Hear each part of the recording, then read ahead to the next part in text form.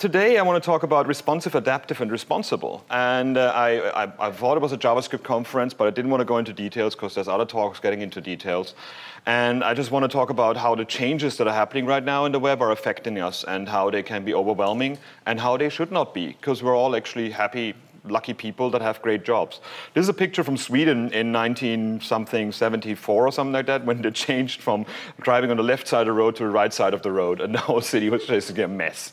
And people were just not knowing what they were doing, and it's like driving in Seattle on the motorway. It's the same thing there still. But it's just people don't like change too much, and especially when it's a change that breaks their body, their memory, their muscle memory. Like, I'm on the wrong side of the road all of a sudden, what's going on here? I think one of the things that I like is inspiring lyrics, and one of those that I think we're living in dangerous times, because if we're looking at more and more new things, our old dreams of the web actually might go away.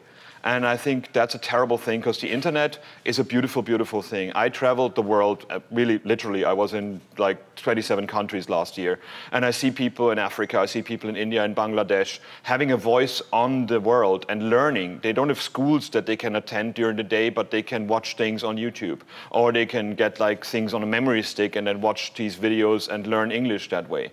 So the internet is this very, very important medium. And we just right now are running the danger of losing it by putting it full of kittens and like 5-second videos of GIFs of TV shows, and we put like a text on top of that, and we're amazingly clever. So the web as a platform we dreamed up is based on a few beautiful, simple principles. And these principles have not changed. Like Tim Berners-Lee, or Timbo as I call him whenever he comes around. Maintainability, like the thing has to be easy to be updated. Like when it's not a fixed format, it's something that you change a text and the website is updated, and that's how easy it should be, and we're getting away from that a bit. Accessibility, it doesn't matter what computer you use, what connection you have. Even American connections are allowed, although they're not the fastest. It doesn't matter if you're blind, if you can't see, if you only have 3 fingers, if you're ginger. Anybody's allowed on the internet, and everybody should be on there. Predictability. Like the web standards, we invented those things, or we defined those things, because we got sick of Internet Explorer 6 and Netscape 4 doing different things. Out of a sudden, we can build something, and we know it's going to work across browsers. So that was the idea of a web standard in itself. Flexibility. Design was never meant to be in pixels. Web design was never meant to be in pixels, because screen sizes changed all the time. And nowadays, there's even no screens anymore with IoT devices and so on and so forth. And extensibility. Whatever you build should be easy to extend. That's why we have CSS. That's why we didn't do look and feel in our HTML anymore, because if you change it in one place, it changes across the whole website. If you want to change the look and feel, you change one file. So these are the things that the web was built on. And these principles have always been challenged. They've been challenged by us, and they've been challenged by other people. Products don't start as service ideas or content, but as visuals. And that's the biggest problem. We get like a PowerPoint presentation. This is what the website should look like. Nobody says like, here's our texts, put some semantic HTML around it, what we would love to have, but nobody gets this kind of information. We get like printouts, or like, here's what our print campaign was like, please make a website out of that. And that's not the right way of approaching it. There's also a false belief in this should work and look the same everywhere. And this is not dying. People are really like, how can I make it work in that browser, pixel perfect like in that browser? It's really simple. Just make a screenshot of your website and release that one, but then nobody can interact with it. And even that doesn't scale, and has color differences depending on which monitor that you're on. It's a flawed comparison with more defined specialized environments. The last few years, we lost a lot of our drive, because we looked at native, we looked at mobile, and we was like, oh, the web cannot compete with that. And of course it cannot compete with that, because it's built for one operating system in one device in one state. It's like a Formula 1 car. It's really good for driving Formula 1, but going shopping with it and parking it in the parking lot is not the nicest and easiest thing to do. These are specialized environments, and a flexible environment cannot compete with them and should not, because it's better than that. And we don't have time for you to craft, just release this thing and fix it later. I mean, anybody here probably had a boss telling them that, like, yeah, we know it's terrible, but it has to go out now, and then we can build a client, and then later on we can ride unicorns and get ice cream, and everybody will be able to fix the things that you just hated. And that never happens, because we just go to the next project and we delete it from our CV because we don't want to be associated with that thing any longer. The bigger problem is that we have internalized these challenges. We've become like we have a preconception of like, it will not work and the boss will be not understanding what I want to do and I will not be able to do creative stuff. That's why we get creative in our free time and we actually show off to each other on CodePen and we show off to each other on Hacker News rather than building things in our environment that we work in.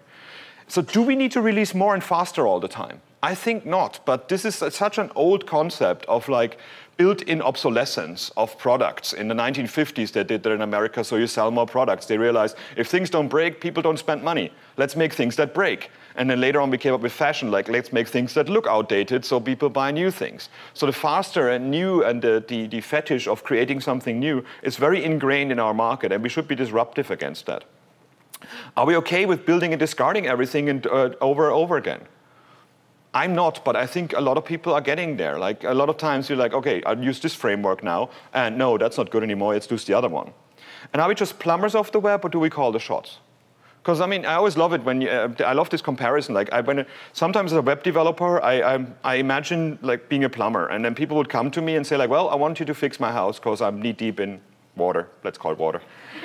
And I want you to use these rusty old pipes that I have because obviously these are still good, so please don't use your expert stuff because that's what you should be doing. So people keep telling us what we should be doing while they're paying us as experts to do the stuff for them. Whereas they don't understand what we're doing. So we should be totally like, no, we're experts, I'm sorry. I'm not going to work with bad products. As developers of the web, we live in a world of promises. A lot of it is just promises right now. Almost every new API that came out in the last year did not get released, but everybody got super excited on the first day. This is what we need to make the web work. The web already works. It works terribly because we put lots of crap on it, but it works.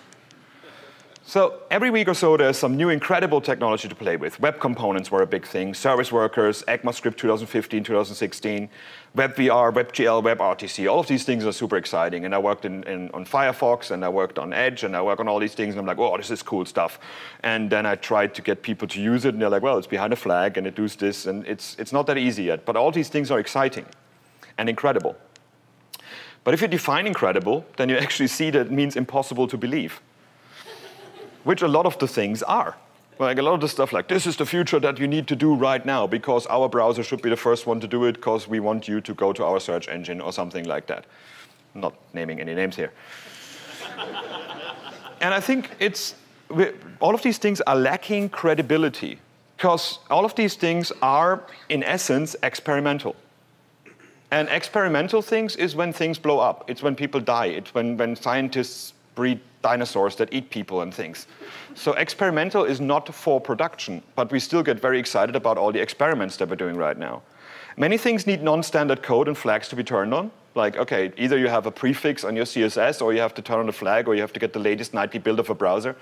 Who's got time for that? Not our end users, not us. We're not guinea pigs of that stuff. We want to be on the bleeding edge, that's fine. But it's like, if we use a different browser than our end users, that messes up our testing heavily. That's a really bad idea to me. Things work only in one browser, sometimes even a special build, and that's like you need IE6 and 800 by 600 resolution to see this website. We made that mistake. Let's not make that mistake again. Then we get impatient, and then that's why we build abstractions. So we want to have all the cool service worker stuff and web component stuff, and so we build abstraction libraries. And then like, oh, just use this library and it works. And then use this library as well, and that library as well, and that library as well. And out of a sudden, we got this massive thing of things we don't understand. We make these more reusable. We base them on other libraries, packages, and frameworks. The other day, I got a basic website, a single website for a conference. And I downloaded it from GitHub, and I'm like, wanted to edit it. And then like, OK, npm install something. OK, it has its own server, fair enough. And it was 17 minutes on my 2 gigabit connection at home. And it was like 320 meg of like 37,000 files for one static HTML page. That's where we are right now, because everything becomes so much more usable that way. And almost every single one of these comes with a long website, beautiful documentation, a logo, and then at the end of it, it says, don't use this in production. You know, it's like buying a DVD and then you open it, there's no DVD in there. Like, but we gave you all the things that the DVD has in it. It's like, why do we build things that don't use in production? We can blow up things in production. We do it all the time. So just use awesome source.js and it's gone. because every week there's like a new library that fixes everything. And when I'm on the road and I don't have time to look at it, and then I look at it, and then by the time I look at it 2 days later, there's the first blog post. This is not good for use. Don't use that. And I feel inadequate. I feel like I'm old. I don't catch up anymore. This is too fast. What am I doing here? It's like maybe I should go to goat farming or something like that. So who do we innovate for if we can't use it in production? And I think it's just ourselves, really, because we're so self-conscious that our bosses don't know what we're doing, that we're actually inventing things for ourselves, so our peers who understand our problems can pat our back and say, like, that is awesome, rather than like our end users getting real products that are better than before. And we have great jobs. We shouldn't feel unhappy or stressed. My brother's a fireman. Half my family is unemployed. And it's just, when I come back on Christmas, I feel so terrible because I complain that we only have like 12 different free snacks in the office. You know, and people are complaining about like, oh yeah, well, we don't have this and that, and they get that perk and whatever. Things do not burn when we make mistakes. Most of us. I mean, if we work in hospitals and stuff, please write good code. But most of the time, it's like 5 pixels off. Nobody's going to die. Nobody's going to have a problem with that. The environment we work in flows like water. There's a constant need for new ideas. I've been a web developer for 17 years, I think. No, longer than that. 1997, I did my first intranet for BMW. And I need to learn all the time new things. But I didn't need them to, oh God, jump on this and replace all the others. I just made my craft better by finding new best practices. And best practices are found, they're not defined. Your best practice in your company might be a different one to another company. We need to be the masters of uncertainty. Nothing on the web is a given. The end users can mess with our products any way they want to, and that's the web. Let's just deal with that. That's like you cannot tell people what to use. We work in a publication medium, not a software platform. I was a radio journalist before I found the internet, and I dropped my job. I did my first website because I can now publish worldwide without spending money. How cool is that? Chinese people can read my stuff without me sending it in a tape over by mail or something like that, and I'd even understand because I can translate things that they send me. It's time to be more responsible for our work, and that doesn't mean you have to be on the bleeding edge and you have to be innovative. It just means love your work much more, and do better things. Always question authority. That's like Nurse Ratched in like One Flew Over the Cuckoo's Nest or anybody else. Like browser innovation, question that stuff. And I'm telling all of them, if Microsoft comes up with stuff, question it. If Firefox comes up with stuff, question it. If Google comes up with stuff, question it. If Safari comes up with stuff, you're surprised. So browser innovation is important, but we shouldn't just be the guinea pigs of browser makers. We shouldn't just say like, okay, if nobody else is going to implement that, why should I spend extra effort on one browser? Because there's never only one browser out there. Standards not implemented in browsers is the same issue. XHTML was this like idea or this academic thing that nobody uses. The W3C is full of these standards that nobody ever implemented that are really not necessary. So sometimes the standard questioning is good as well. Magical abstractions, this library does everything for you. Okay, what is the maintenance schedule of that library? Will I be able to use that in a year's time, or will the developer be bored and actually be just another GitHub repository with 6,000 pull requests that nobody answers? Impressive-looking tool chains and development packages are great. They make us look like more professional developers. But I'd rather tell somebody this is what CSS does, not like go to the terminal, install Ruby, install less, start developing by going to the terminal. We went away from the 70s where we only had terminals. We have better computers now, so we should be actually better in development as well. Blind faith and abstractions and browser innovation led to a terrible state of the web, and the web is terrible right now. The average website is 2 megabytes with 100 requests. After like all the conferences we gave about performance, I were telling people what to do, and all of these things are just like bloated, and people put more and more stuff in because stuff and reasons. And I was in Albania the other day, and my mobile, my English connection was roaming, and it was 10 megabytes, cost me £12. So an average website would cost me about $7 to look at. The page, not the site, the first page load. It better be a good website for that.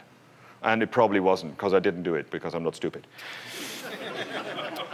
I think we shouldn't allow scapegoats to get in our way. And when I talked about HTML5 in the last few years, about from Firefox OS and all the stuff that we did in Mozilla, I always got one answer, oh, I would love to do the stuff that you're doing right now, but I got to support Internet Explorer. And that was like our big enemy, and like we know it's probably made with like blueprints that Hitler wrote in the 40s, and then they made the browser out of it. Like, We all saw the Microsoft guys in their rooms cackling away like, if we break this, we're going to mess with people's developers' time. Yeah, that's going to be good. Make that box model different to everybody else. That's going to be good. So I wanted to help the web, and that's why I went and worked for Microsoft. I joined Microsoft to help with one very important fix, and that is Internet Explorer is dead. Microsoft Edge is now the browser in Windows 10. It comes out of the box as the browser. There's still an Internet Explorer in there if you use like internal websites, but you have to opt into actually getting them rendered this way, because otherwise we wouldn't have any booking systems in Microsoft, because a lot of our own websites don't run in Edge. It is an HTML5 compliant browser. It's a beautiful browser. It was written from scratch, and that we thought was the right thing. The plan was really simple. Burn IE and let a new browser emerge from the ashes. Sounds familiar? Yes. That's how Firefox started as well. And then we basically realized we get rid of all the bad ideas of the past. Get rid of all the things that were in Internet Explorer that nobody ever wanted, like VML, attach event, current style, VB script, conditional comments, the different rendering modes, all the things that was IE only is now gone. And it's beautiful to see developers deleting code. You know, when they're like, I wanted to get rid of this for years and years, and I can now do it. Look at that, it's gone. And it's so inspiring to see that, because we always want to clean up stuff, but we never get allowed to. We were too late, though. Releasing an HTML5 compliant browser nowadays should be the thing, right? The browser idea is that the browser doesn't matter. The end user's interface of the browser is how we should compete on. The rendering engine should do the same thing across browsers. That's why we define standards. That's the whole idea of a standard. I do not have to have 12 different browsers on my computer just to be a web developer. I should be writing against something and it would work. So we got rid of 220,000 lines of code, 6 document modes, 600 APIs that nobody needed except for Windows developers. And then we replaced them with 300K of unique lines of code with 55 new standards. All the stuff that is in HTML5, all the things that people always said, like, if I only had that, I could make better things. And then we found 4,200 interop problems. What does that mean? You go on the web and you get this result. This is Safari, this is Firefox, this is Internet Explorer Mobile. Same website, three different look and feels. Because people do user agent sniffing. They detect, oh, it's a Safari, you're probably a mobile, I give you the beautiful things. Oh, it's actually Internet Explorer, I give you the things because I want to punish you. Never trust a user agent. We found this test string. Somebody tested for if this is a mobile device or not. So take a moment and write it down if you want to. The irony was that mobile Internet Explorer did not get caught by that. So it's like, you're not a mobile. And I'm like, look, I'm one. And it really works out. User agent sniffing is evil and terrible. But we still do it. And most of the time we do it because we try to fix a layout problem for 2 hours. And then like, you know what? Sod it. I'm just going to put a thing in there and not give a layout to that browser. But the problem with that is you give it to that browser and to the browser that follows it where that problem has been fixed. So if you do user agent sniffing, at least do it with a number as well, not just with the name of the browser. It was funny when Firefox became Firefox 10, and then out of a sudden we got all the layouts for Firefox 1 because people just tested for one number in the user agent. That's why it's Windows 10 and not Windows. No. Experimental CSS. We're like, remember, experimental is when things blow up and kittens get slapped and things. Like, experimental is not a good thing. But we find, for example, this kind of stuff. WebKit appearance is used by almost every website we found. And we ran the Bing crawler, so it's like 42 million websites. And any other browser doesn't have WebKit appearance, of course, so it doesn't do anything. This was a dating site where if you have WebKit appearance, then it shows you male or female. If you don't have WebKit appearance, then you're either an empty or a selected radio button. Maybe it's just there to get people more creative in their dating. I don't know. Like, hey, this month I'm going to be a full radio button. I don't know. But this stuff happens, and it annoys me because it didn't even have labels on it. You know, having a label, male or female, next to it, if the thing hadn't shown up, fine. It still would be working, but no, it's just now it's unusable. Same with gradients. Gradients normally, in this case, just look and feel, but we found so many white buttons with white background because people just did WebKit gradient as the background without a fallback color. And that's so simple to do. So We found that out that people are lazy about this, so we had to put a lot of interoperability issues into the browser. So we had to do WebKit prefixes into Microsoft Edge, and we felt dirty, and we washed every 2 days, and like hard for an engineer. But we were just like, this is not right, but we have to do it, and Firefox will be the other one that has to do it because people have been using this stuff that was experimental in production. More interesting even when you build a JavaScript engine, there's a great talk by Brian Terson and Gaurav Seth, my colleagues, about a Chakra engine. So if you're into JavaScript and JIT compilation and like geeky stuff about byte compilation, that's a really good talk. And we found some interesting bits there as well.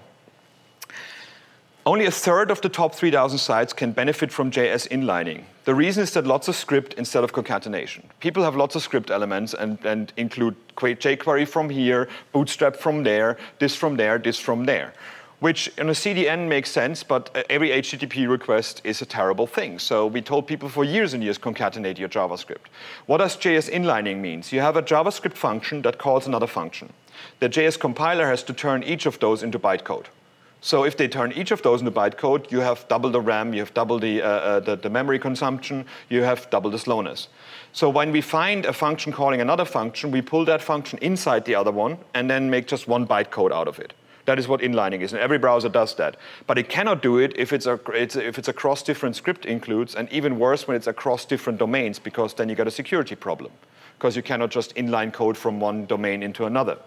So stop using lots and lots of includes and use a grunt, gulp, burp, fart, or whatever the things are called nowadays to actually make one file out of all your JavaScript. You need to optimize a lot of JavaScript in the engine. Length reading on every iteration of loops is still a thing. You know, for I equals 0, I equals array length, I plus plus. That's just basic programming. Like when the length does not change of that array, why do you read it on every iteration? So now the JavaScript engine goes through every for loop, analyzes what's in the for loop, and then turns it into bytecode. So we optimize these things for you, but we had to because people just did it all the time, and it slowed down the engine. And every time when something is slow, the first thing we complain is that the browser is broken. The same way when I suck at a computer game, I always tell the programmer if the computer game wasn't good, until I got used to playing that game, and I get better, and I apologize to them. Outdated libraries are still very much in use and clash with new JavaScript features. Like, for example, array contains in the ES6 standard had to be renamed because MooTools in an older version had array contains in it, and all these sites broke. We cannot break the web as browsers. That's what we cannot do. But we have to jump through hoops to make it happen. Zepto had a problem with array constructors, so the new array constructors in ES6 didn't work because people use Zepto. And we tried to email them, we tried to ask people to upgrade it, but a lot of them are projects that have been sold to a client and never get touched again because the client doesn't want to pay for any of the changes. Minification, on the other hand, is used a lot on the web. So that's good, that's great. Uglified.js is almost used everywhere, so almost every JavaScript engine optimizes for making Uglified.js code faster. So things I learned for working for browser makers as well, because we always blame the browser makers, like, oh, these guys, like, you don't do the innovation that we do. I want to have rotating hippos and these kind of things. Everybody should have that natively. It's a constant race not to break the web. Every single mistake we as web developers make, and I wrote a lot of mistakes. I wrote a lot of stuff on the web that should not be there, gets catered for. Because browsers cannot break backwards compatibility. Because if you bring out a new browser and the website doesn't look right, people complain and go back to the other browser. And we love to tell browser makers, I use Chrome. Whenever I work for Firefox, people are like, I'm sorry, I use Chrome. And I'm like, I'm sorry you had to tell me that. It's really terrible. Your suffering is horrible. Like, I don't care what browser you use as long as you use a modern one. Like, I really do not give two. Oh, no. The pressure is immense. The competition between browsers and the browser stats coming out every month. This browser lost so much, that browser gained so much. You cannot detect browsers properly. All these stats are bollocks. None of them make any sense. But we get very excited when Internet Explorer loses 2 points and Chrome gets up 5 points. Like, I don't care. Features is what we need, not different browsers. Instead of pushing an interoperable web, browsers constantly compare and expect it to be different. Like, oh, Google innovated that. What is your innovation this month? And you're like, what, you want more? You want more things that you cannot use today? No, you want things that actually work for your end users. When implementing standards, we find a lot of problems and feed them back. That's why a score of 100% in feature tests makes no sense. Like in ES6 compliance tests, Edge is now the leading browser with the most of the features, but a lot of the ES6 features we couldn't include. That's why we didn't reach the 100%, because they broke with different libraries. So we actually had to go back to the spec writers to get them changed or rename them or something, or alias them and these kind of things. So the whole 100% thing, like HTML5test.com, half these features are not used by people. Like app cache was a great thing. Jake Archibald gave this great talk about that app cache is a naughty word.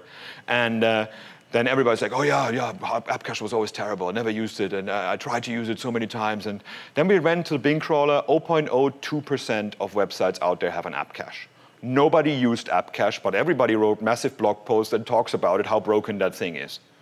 So it's not, we don't know even how broken it is because you didn't use it. You just repeated what other people said.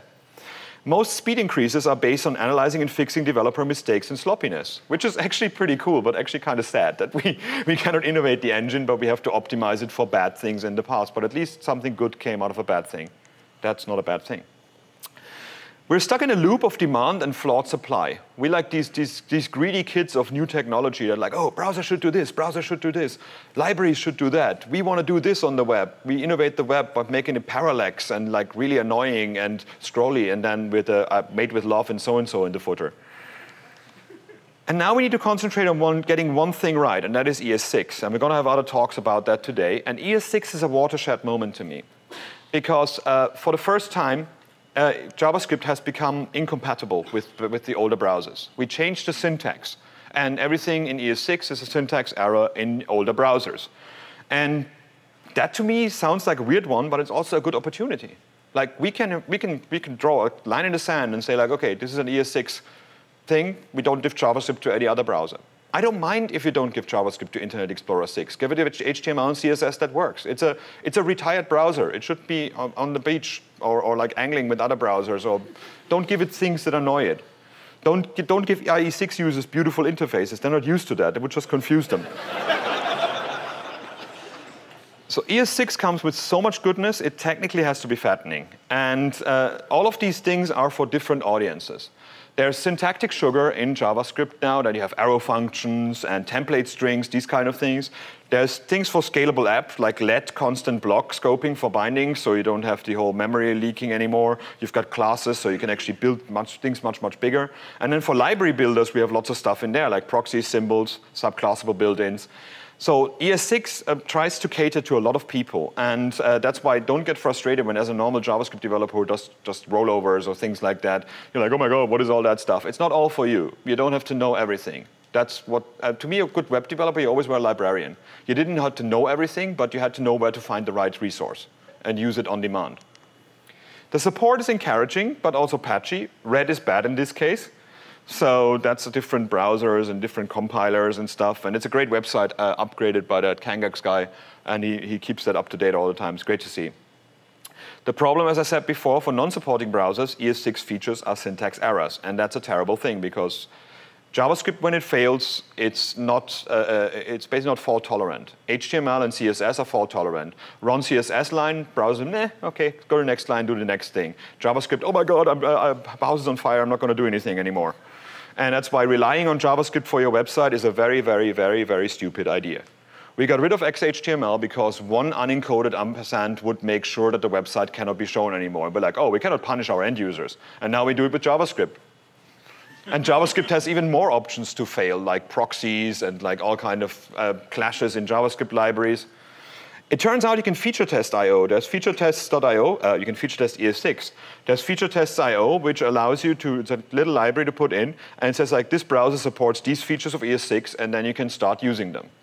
That's a pretty cool idea as well, because then you never give code to browsers that don't understand it.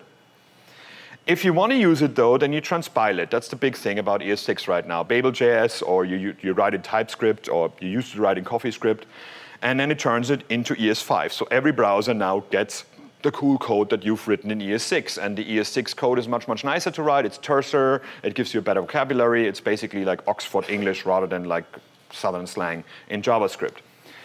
The problem with transpiling, of course, is that it makes it more complex and adds an extra step in between writing code and running it in the browser. I always love that I write code, save, command reload, done, and I see what's going on there. Now transpilation in between, waiting, compiling, getting for a coffee, learning a new language, getting a degree, coming back, and then seeing that my code runs. And I think the immediacy, especially, there's a lot of people here teaching code as well. The immediacy showing kids like, okay, you put that in there and now it works. That's a great thing. Like, oh, please set up these 10,000 things first before you're allowed to say that. Not so much. You don't run or debug the code you write. That's the other big problem. So debuggers in browsers are incredible. But when you actually transpile, you're running the ES5 code and you have to debug that one. So you have to source map everything back to the code that you wrote, that generated that code. And it's kind of a mess. And especially, it's like, it doesn't matter how you optimize your ES6 code, because the code generated is the one that you have no insight into. You're at the mercy of the transpiler to create efficient code. And that probably is good. Babel is an amazing piece of software, and they do a lot of stuff to optimize the ES5 code.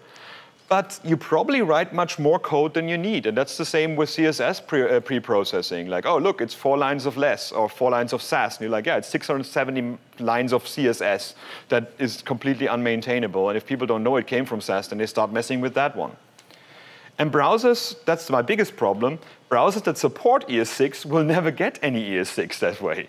Because we want to use the new functionality right now. We convert it into the old functionality under the hood.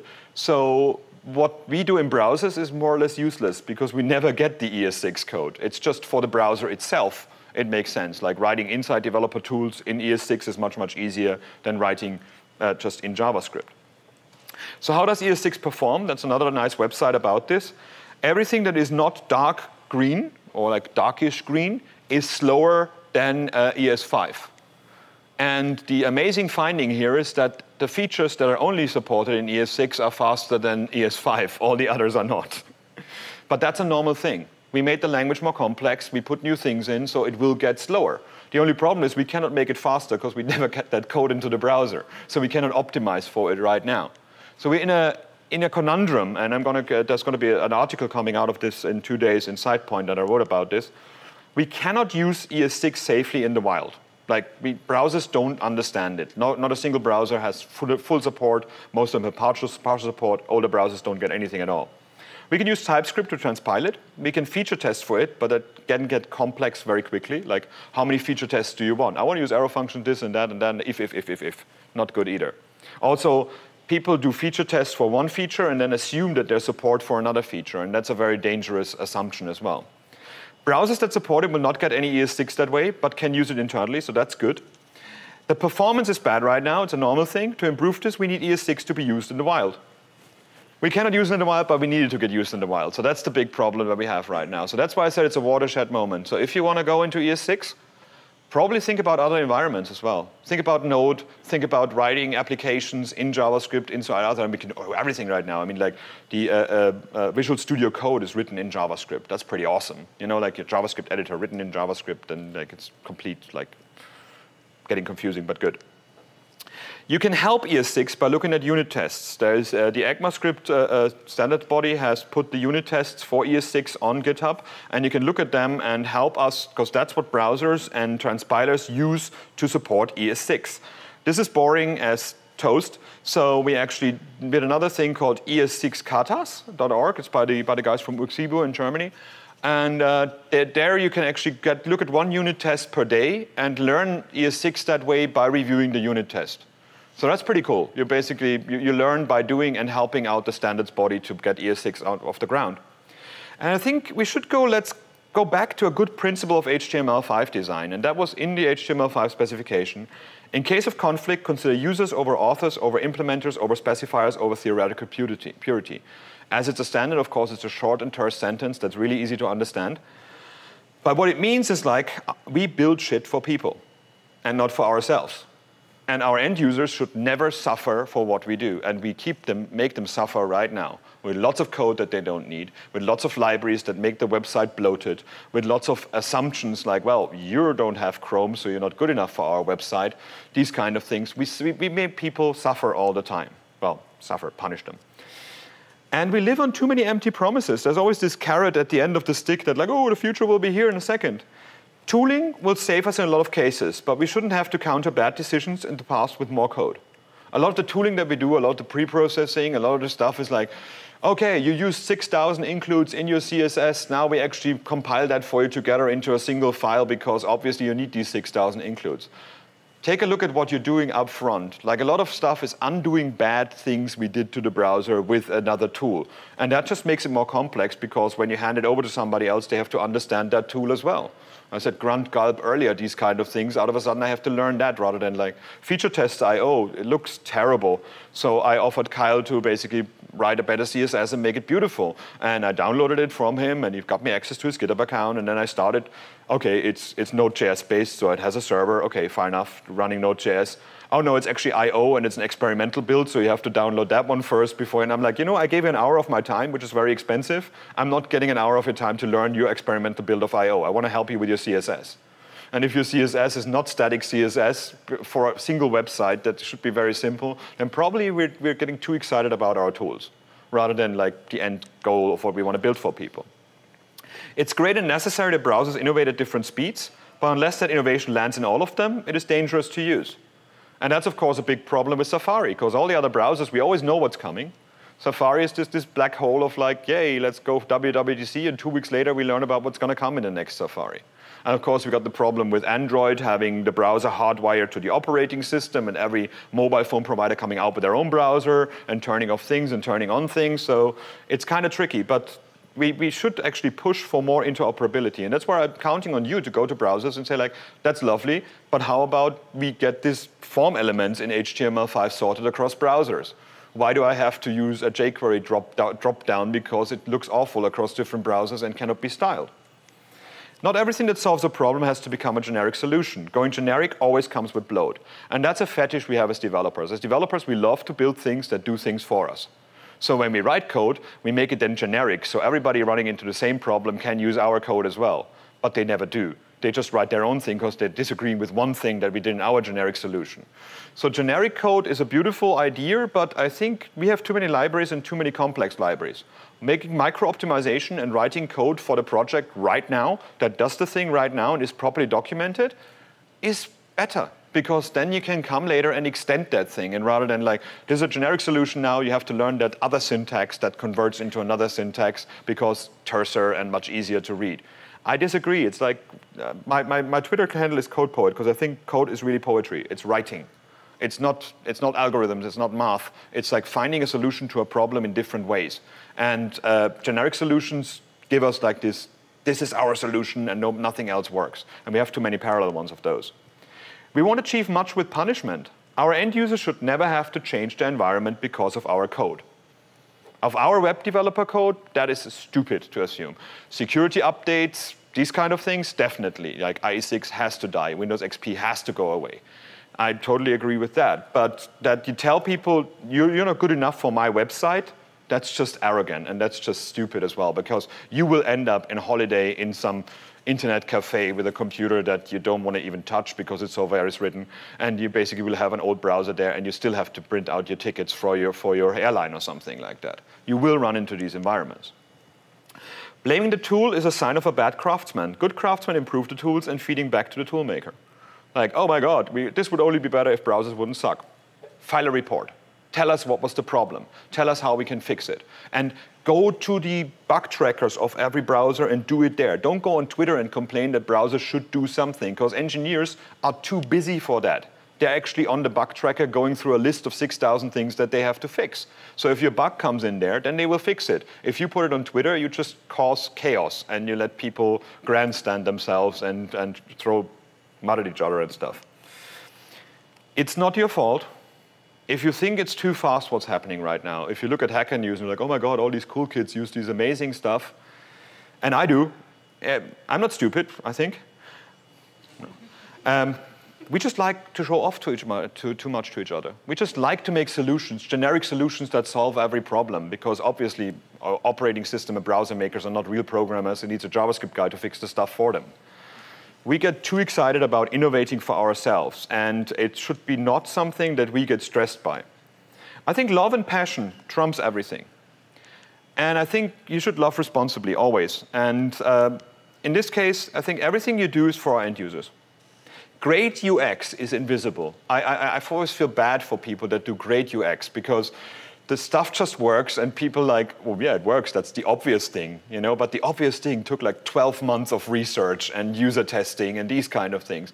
The more your interface is intuitive, the more work went into it. And it should be the same with code. Our code issues should be invisible to the end user. They should never get an error message. They should never be punished and say like, oh, that doesn't work because you don't have that cool feature in your browser.